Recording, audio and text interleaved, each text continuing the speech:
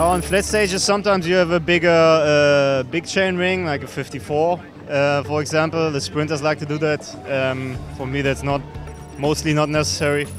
And in mountain stages, of course, you have smaller chain rings. Then, like the inner ring will be 36. Then, if it's steeper than 10%, I prefer to have it. For example, the first day was a really fast finish with the wind from the back. So then you definitely need a 54.